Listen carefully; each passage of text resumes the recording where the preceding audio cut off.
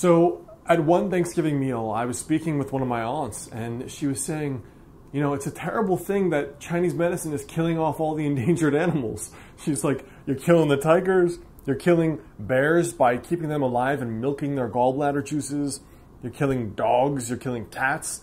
And it made me realize that Chinese medicine is truly in need of the world's greatest PR agency. Now in this video, I want to share this idea that Chinese medicine is all about tiger penis soups and killing off endangered animals in order to acquire these supposed tonics that help people live longer.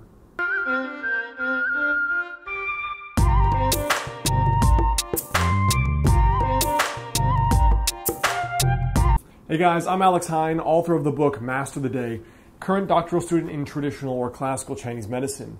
Now, there are a lot of news articles that are the negative side, the dark side of Chinese medicine, talking about animals that are imprisoned to be used or milked for parts, tigers, and basically endangered animals that are essentially gone in China. I don't think there's any more wild tigers in the whole country. And really what we're talking about is a few things. There's a few distinctions we have to make. The first is folk medicine versus Chinese medicine. Now, in every indigenous culture, there is folk medicine, which is a mixture of medicine and maybe mysticism or religious practices, and also just irrational, science-less beliefs. Now, in Chinese medicine, essentially, a lot of the parts that we use for herbal formulas are herbs, minerals, and animal parts. And yes, even though we use animal parts, and so does conventional medicine, you just don't see it because it's in a little pill, even though we use animal parts, using things like tiger is very unusual in actual traditional Chinese medicine. In other words, people that are trained professionally and that are licensed.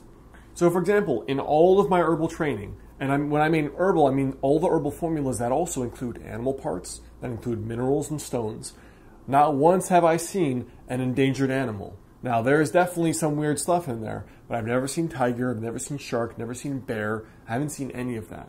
So in all of the classical medical texts that I've studied and that are required as part of my doctorate, they are required as part of my national licensing exams. I have to take 3 or 4. So none of them have referenced tigers. No tiger parts, no leopards, none of these majestic animals are used in anything I've had to learn for my licensing, my national licensing.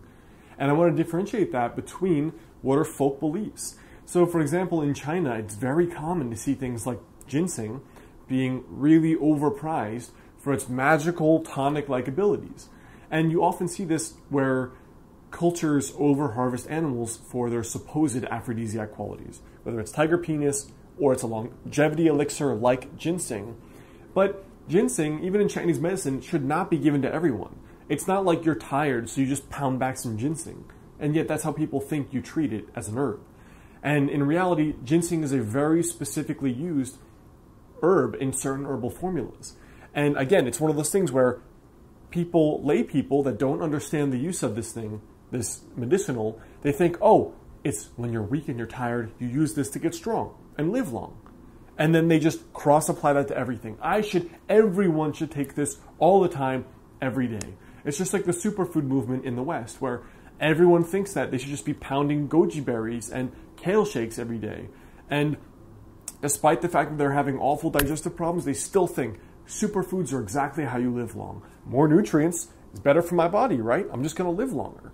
And I think this is the kind of flawed logic you see both in Asia as well as in the West. So whether or not Chinese medicine uses tiger penis and other tiger parts, no, but we do use animal parts, minerals, and plants.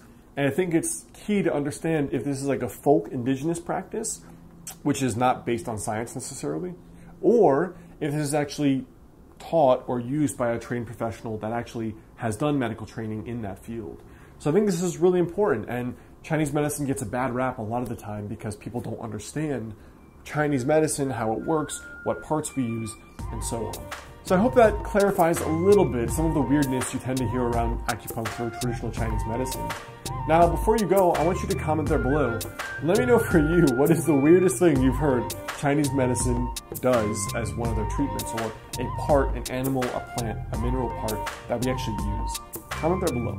Now, the best way to stay in touch is to grab my free guide, How to Add 10 Years to Your Life with Traditional or Classical Chinese Medicine.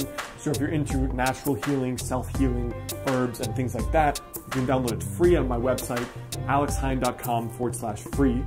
And you can also check out my last 2 videos on the topic right here and right here.